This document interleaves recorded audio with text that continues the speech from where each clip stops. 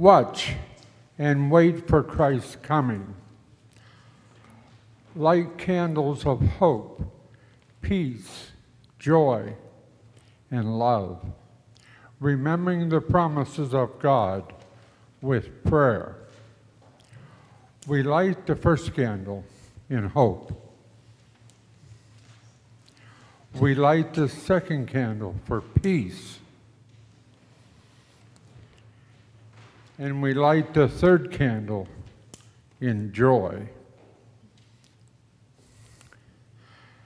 Rejoice, for our Lord is coming into the darkness of oppression's exile to lead us home, as we hear in Isaiah 35, 1 through 10. The wilderness and the dry land shall be glad. The desert shall rejoice and blossom. Like the crocus, it shall blossom abundantly, and rejoice with joy and singing.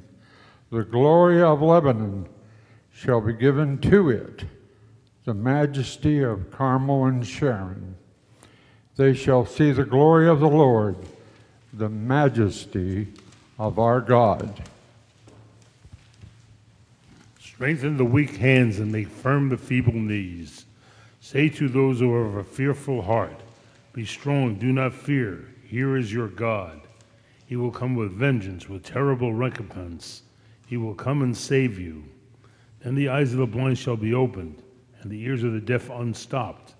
Then the lame shall leap like a deer, and the tongue of the speechless sing for joy.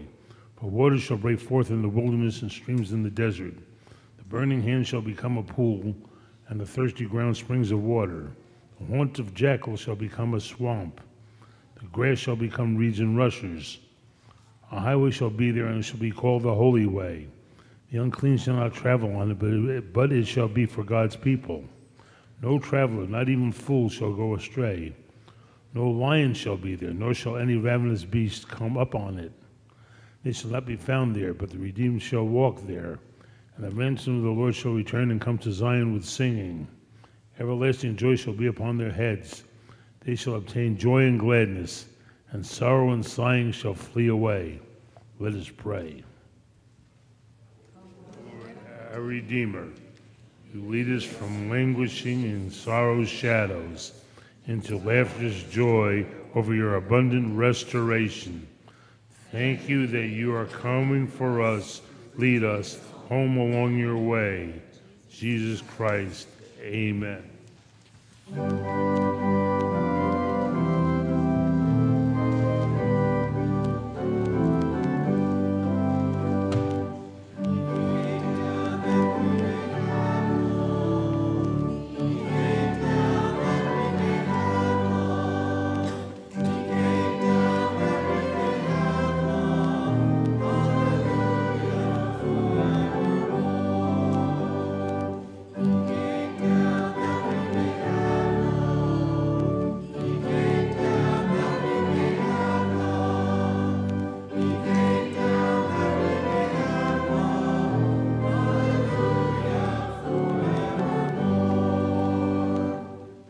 Come, let us walk in the light of the Lord.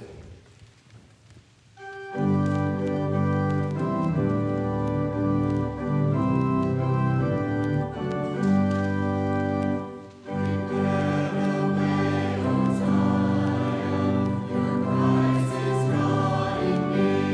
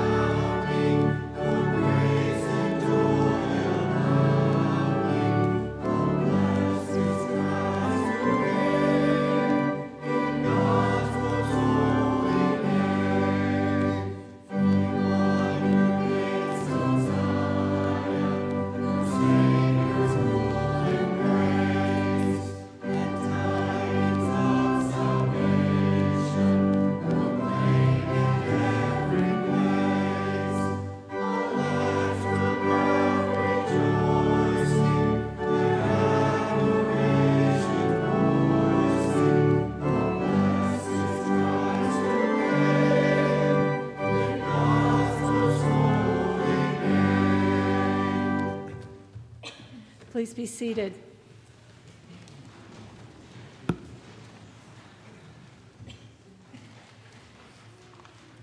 The God of light shines into our hearts the desire to be at one with God. As we make our confession of sin, may it be so. Let us pray. God of the future, you are coming in power to bring all nations under your rule. We confess that we have not expected your kingdom, for we live casual lives, ignoring your promised judgment. We accept lies as truth, exploit neighbors, abuse the earth, and refuse your justice and peace. In your mercy, forgive us. Grant us wisdom to welcome your way and to seek things that will endure when Christ comes to judge the world. Watch, wait. God is bringing to you new hope and peace. It is a gift given especially for you, one that you cannot earn. It's a gift. Praise be to the giver of all great gifts, our Lord. Amen. And now, having been made at one with God through Christ, we are made at one with each other through the passing of the peace. The peace of our Lord Jesus Christ be with you all. And also with you. Please greet one another with signs of peace.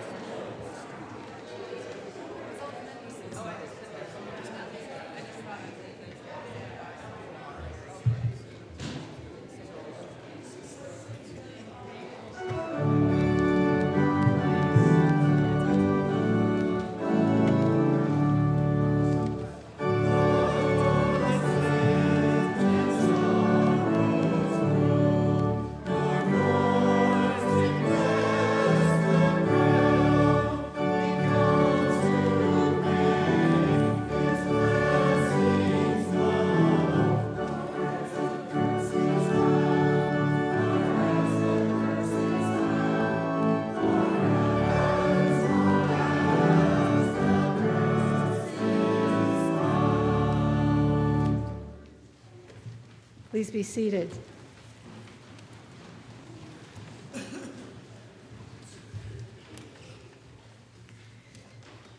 I would remind you that this is the time to please pass the pew pads and sign in if you haven't already. And we have an announcement from Jack Gadsby about the Christmas trees. Go ahead, Jack.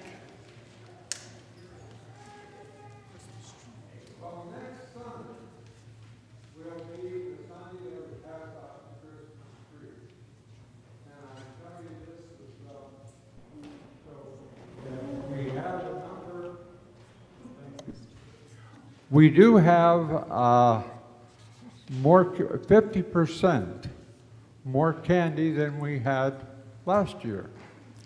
So our goal is to last year we passed out 17 pieces in each bag. This year we hope to do more.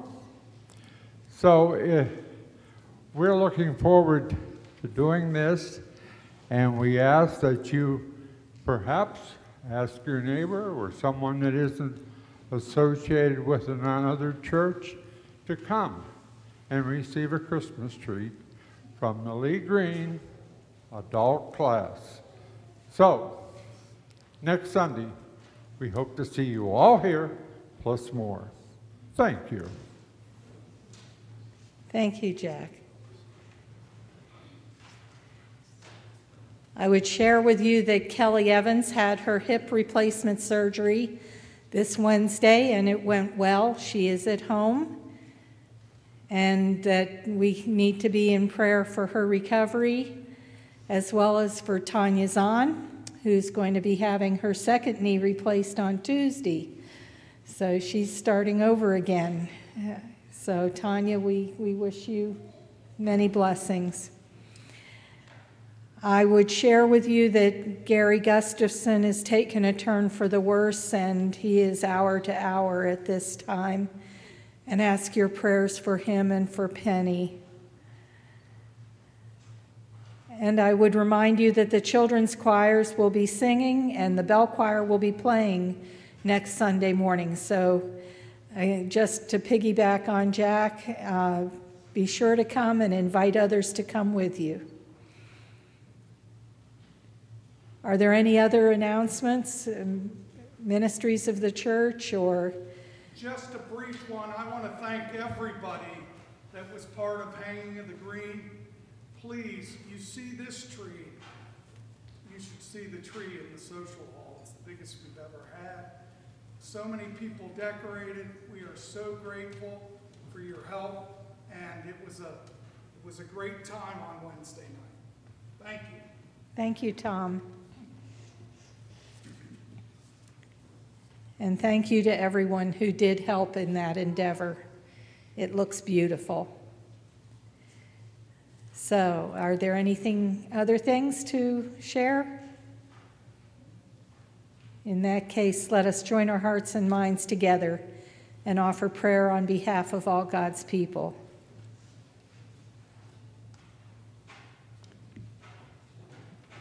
Merciful friend, we bend our wills to yours so that in our prayers and deeds we may be a lively part of the fulfillment of your word. We call to mind those whose hands seem weak and shaky, the sick and the palsied, the weary and the timid, the sorely tempted and the guilty. God of promises, by your grace, strengthen the weak hands. We call to mind those whose trembling legs seem unable to bear the load, the aged and the infirm, the oppressed and those threatened with violence. God of promises, come to your people and steady the trembling knees. We call to mind those who are filled with consternation or fear, the wrongly accused or the abused, the refugee or the victims of war. God of promises, save those of fearful heart, and say to them, fear not, I am with you. We call to mind those who are blind, both those whose sight is physically impaired and those who have excellent vision but can't seem to see things that really matter. God of promises, today let the eyes of the blind be opened. We call to mind those who are deaf, the many who live wonderful lives, and for those who have keen hearing but remain deaf to truth and wisdom. God of promises, Today let the ears of the deaf be unsealed. We call to mind those without the use of their legs, victims of birth defects or accidents, the frail and the diseased, some bedridden and many in wheelchairs. God of promises, be with the lame that they may leap like the deer.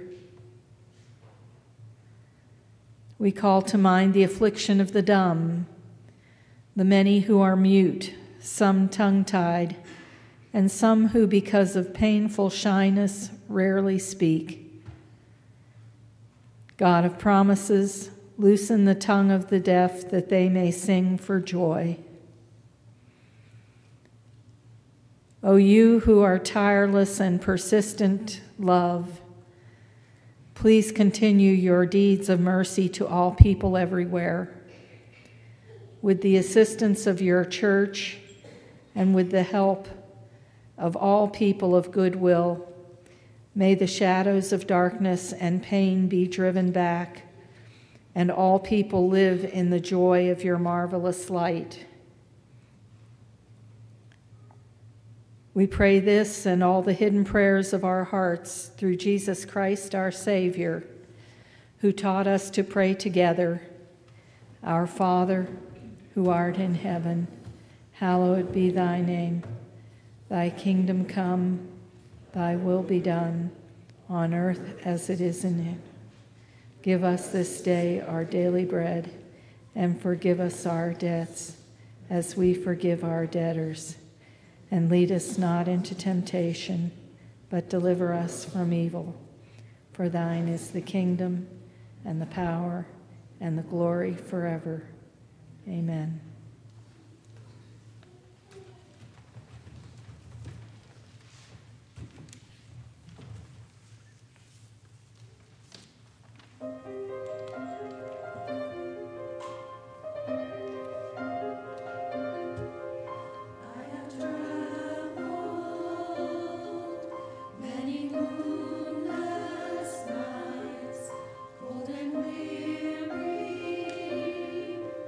With the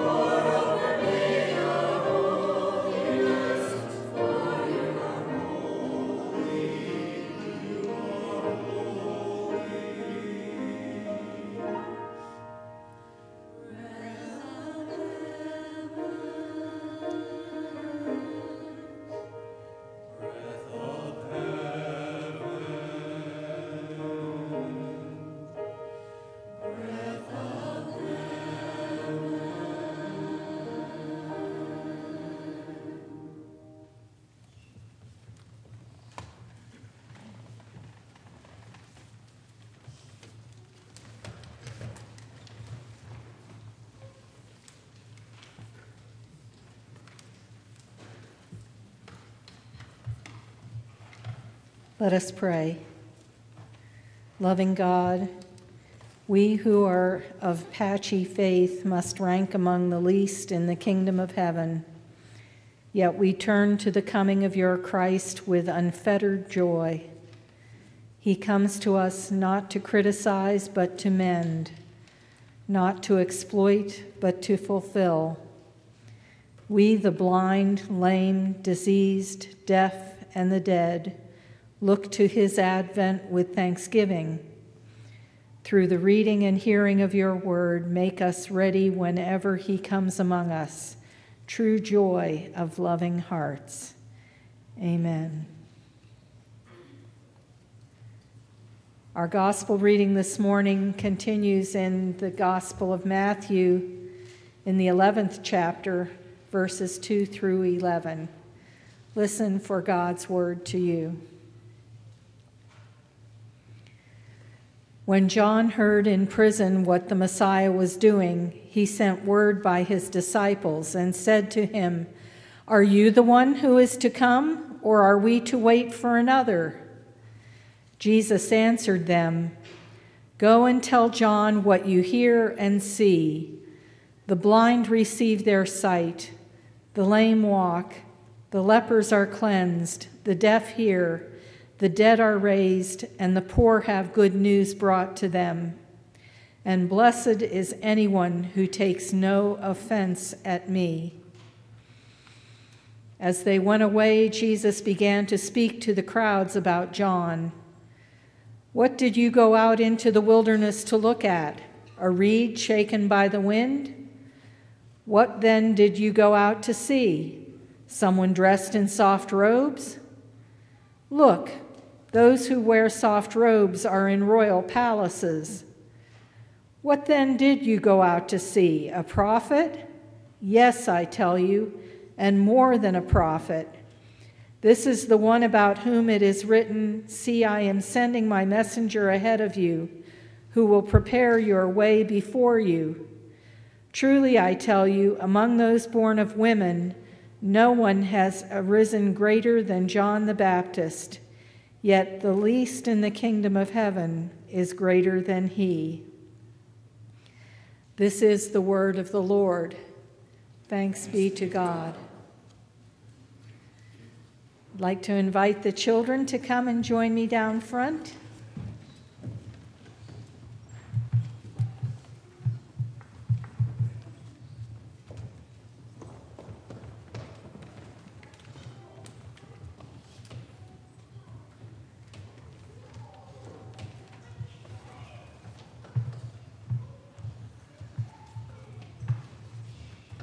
Good morning. Just a few today. That's okay. There's plenty here. Oh, here we go. Hi there. Good morning. Good morning. What's the desert like? Do you know what the desert is like, Josiah? It's hot, yes. What else is it like, Ella? No water. What else is it like, Cash? Sandy. Those are all exactly right. The desert isn't a good place to grow things to eat, is it? It's not a good place to grow flowers, is it? No, but guess what? Our scripture this morning says that the desert is going to be glad and rejoice and blossom abundantly. Do you know what abundantly is? Abundantly is lots, huge amounts. That's abundantly. Lots and lots and lots and lots. And that's how the desert's going to be someday, when God makes the way ready for the people to go home. They're out in a prison right now, and they're going to come home someday, And God is going to make it so that there's plenty to eat and beautiful flowers to look at all the way home. And God's going to build a highway in the middle of the desert. You know how hard it is to walk on the beach in the sand? That's not very easy going, is it? No. But God's going to build a big, tall highway out of nice pavement, just like any road. And it's going to be easy to walk on for even the people who have trouble walking. Yeah, we know people who have trouble walking. Sometimes I do. My knees can be bad. Yes. And that's a good thing. Oh, here we go. One more. Okay. So I wanted you to have that picture in your mind of what the desert is going to turn into when God makes the way for us all to go home and be with God forever. Isn't that a neat thing? Yes. Let's pray. Dear God, thank you for being with us. Thank you for being with us. And for making our way easy. And for making our way easy. And beautiful. And full of good food. Amen. Thank you. And you can go. Miss Erin is going to be teaching today.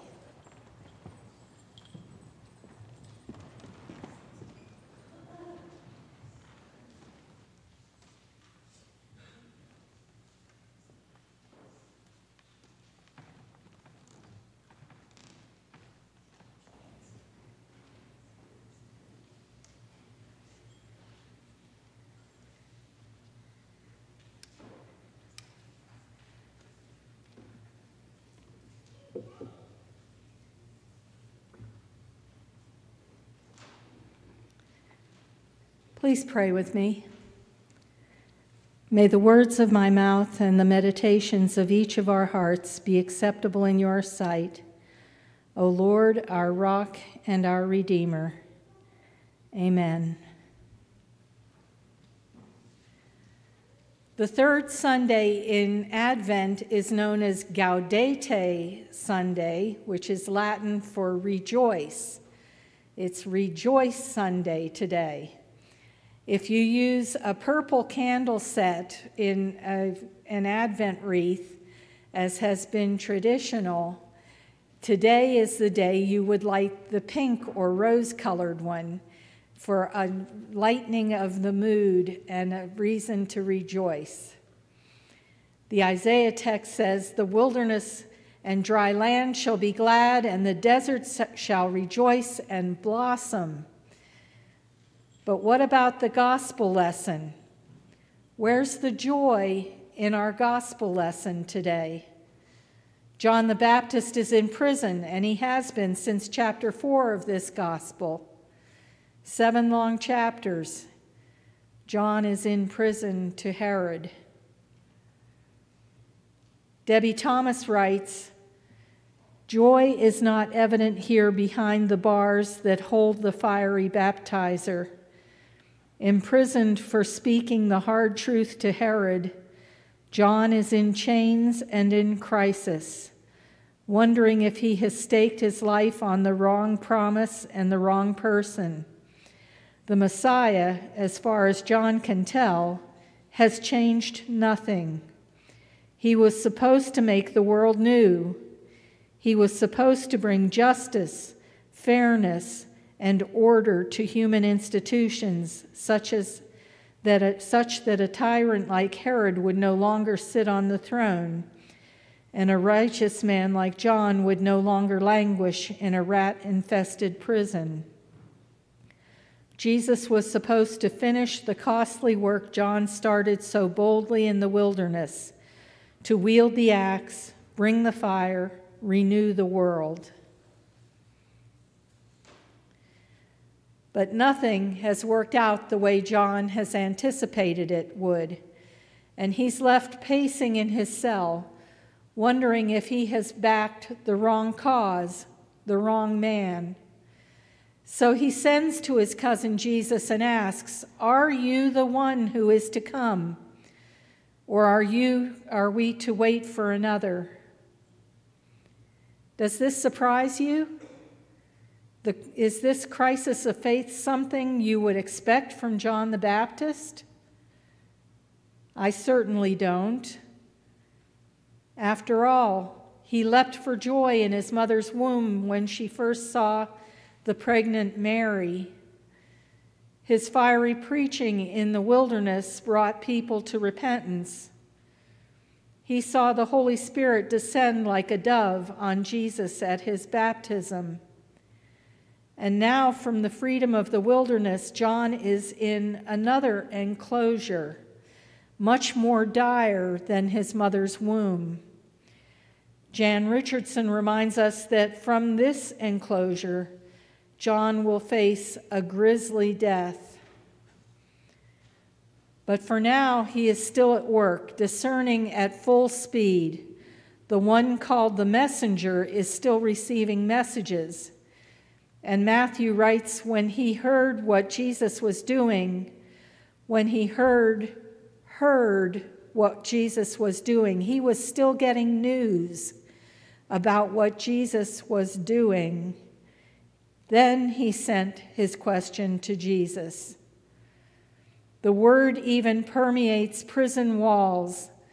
The word incarnate shines through prison bars and illuminates the darkest of cells. Jan Richardson writes, I think about these things, of how John in his confinement refused to stop looking, stop preparing, stop seeing. Even in his enforced and final closure, John persists in turning an eye toward the Messiah, seeks him, inquires after him. When John's disciples return to him with news of the blind who see, the lame who walk, the lepers made whole, he knows, he recognizes once again and leaps perhaps for joy. Jesus says, go and tell John what you hear and see. The blind receive their sight, the lame walk, the lepers are cleansed, the deaf hear, the dead are raised, and the poor have good news brought to them. And blessed is anyone who takes no offense at me. What Jesus is saying is, go and tell my stories. Go and tell your stories, what your ears have heard, what your eyes have seen. Tell John what I've been doing and let him discern who I am. Go and tell John what only these stories can reveal, what only they can proclaim in their very ordinariness. They are no sermon, no slogan, no billboard. They will only be heard and seen in the stories of ordinary people, because that's the way Jesus works. Debbie Thomas wonders what version of Jesus would emerge if she took this invitation to heart. And I wonder that too. Who would we hear and see? What signs would we recognize if we really lived out this invitation to hear and to see? Jesus is saying to John and to you and me, to all of us, that he is much more mysterious and other than what was expected as a Messiah. Jesus is saying to John, let go of your preconceived notions of who I am and who I am to be. Jesus is saying to John and to us, I am not going to take up the sword and overthrow Herod. I am truly the Messiah, but I am not that kind of Messiah. Jesus is saying to John and to all of us, let go of your expectations for me and see who God has sent you. Hear what God has to say to you in the ordinary lives of ordinary people. Hear and see the real me. Where and how might we see God if we looked more in the darkness for the flicker of light, not a blazing bonfire? Where and how might we see Jesus at work in ordinary lives if we heard and saw with holy ears and eyes? Friends, Jesus calls us to hear and see all the stories, the ones with happy endings where the ill are made whole in this life, and also the ones with unhappy endings where justice does not arrive in time.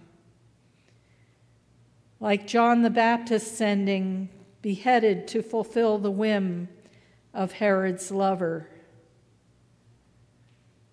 Jesus says, blessed is anyone who takes no offense at me. Offense quits. Offense runs away.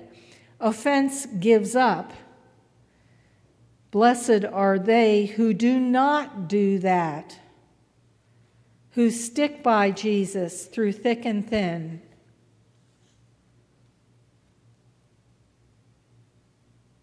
A life of faith is not all roses and cheerfulness.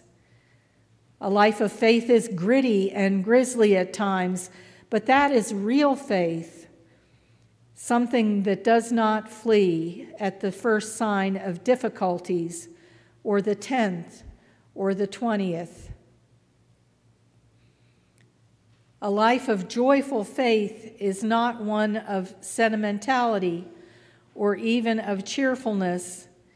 It is something deeper, more profound, that resides in our darkness.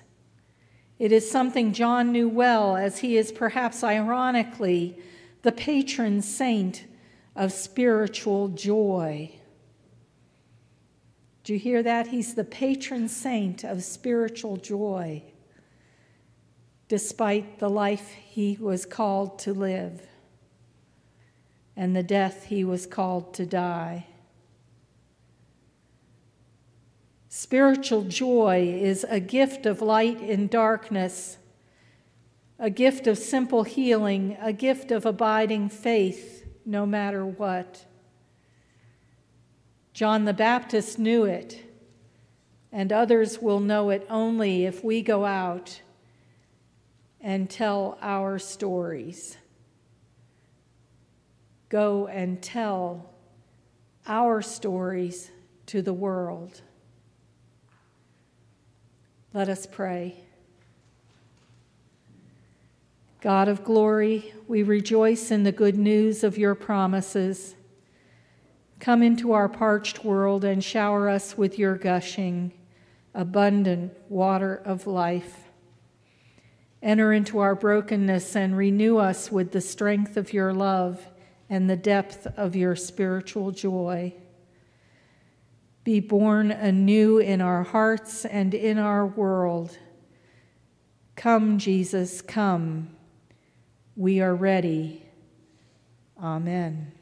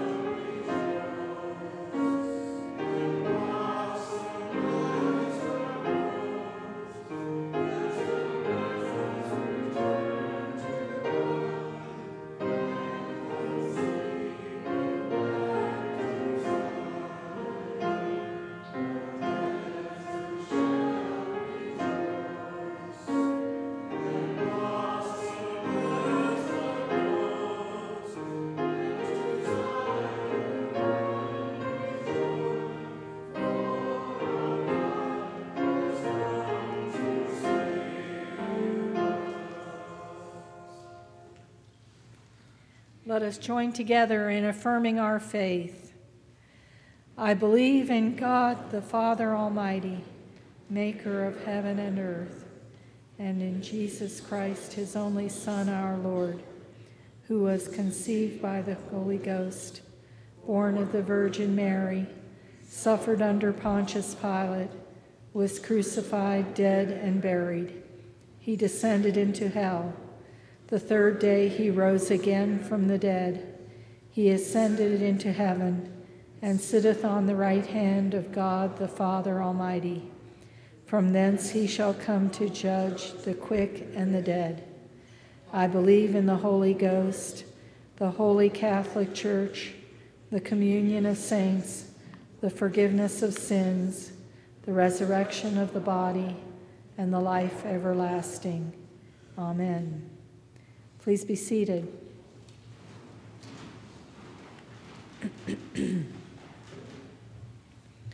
We give because we need to practice generosity. Let us present the offerings of our life and labor before the Lord.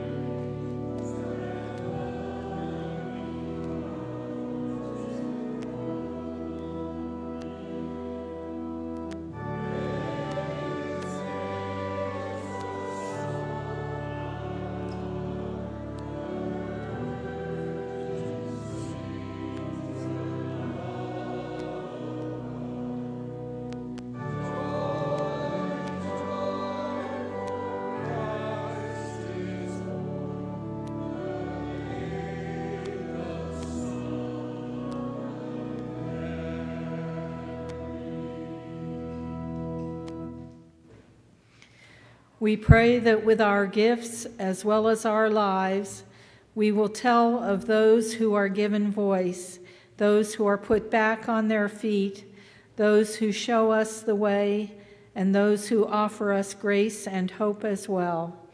In Jesus' name we pray. Amen.